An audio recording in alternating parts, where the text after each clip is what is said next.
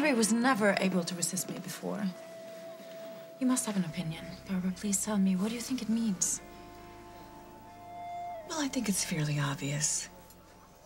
You left Henry, and then you came waltzing back, expecting to pick things up right where they left off. Well, is that so wrong? Well, I think maybe Henry feels that you expect him to prove how much he loves you in bed.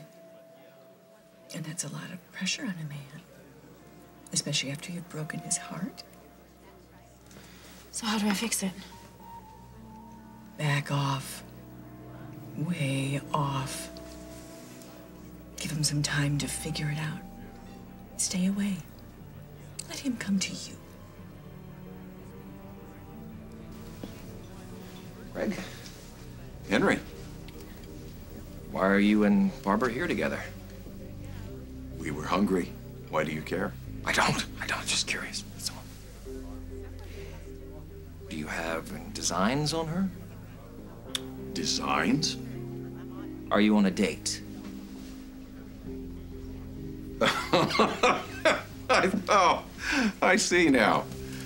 Barbara's using me to make you jealous, and it's obviously working. What are you talking about? I'm not jealous. Yeah, whatever you're saying. Here I thought... What? What did you think?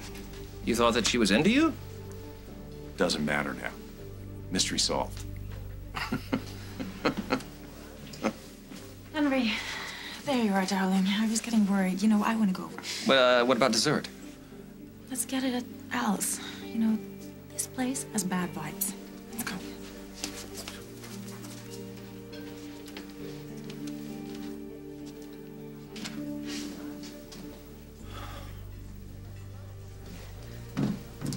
Barbara. You don't really think you can compete with Vienna, do you?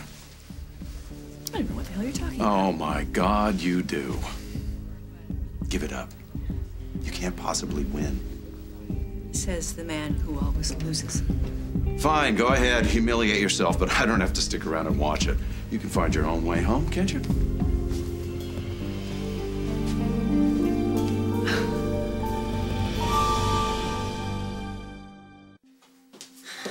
So, the pepper cocker is almost ready. So, have you had any since I've been gone? Of course not. You know, I'd only have peppercocker with you. Well, I hope you still like them, because you are about to have the best peppercocker of your life right out of the oven.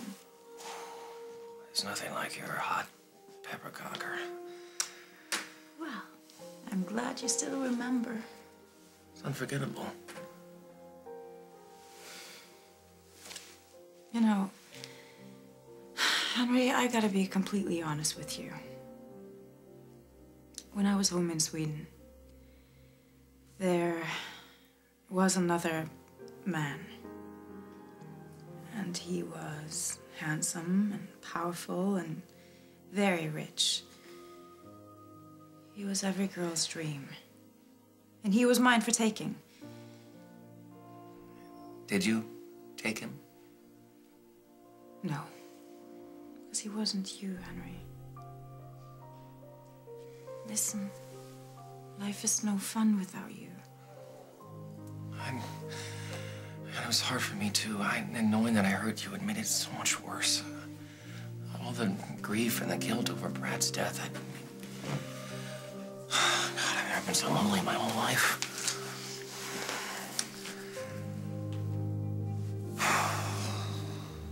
Craig! You invite me to lunch, then you abandon me, stick me with the bill and the cab fare. Consider it a fee for services rendered. What services? You used me as an emotional cattle prod so you could get at Henry Coleman. You're out of your mind. Yes, but I still don't want a second date. You asked me out. That's because I thought you were spying on my company. Why the hell would I want to spy on you? I already know everything I ever want to know about you.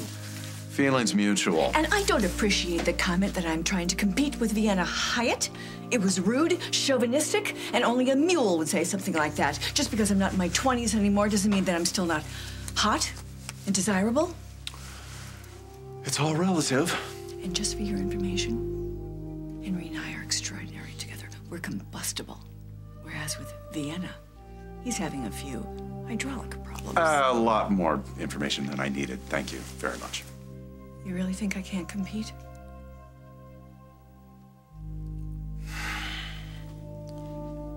It pains me to admit this, but actually Henry did seem pretty jealous. You're welcome.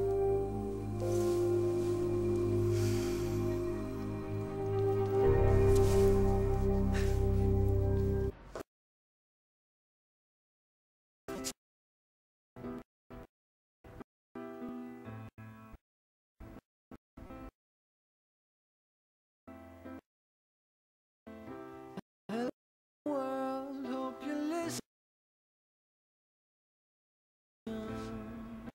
Speak.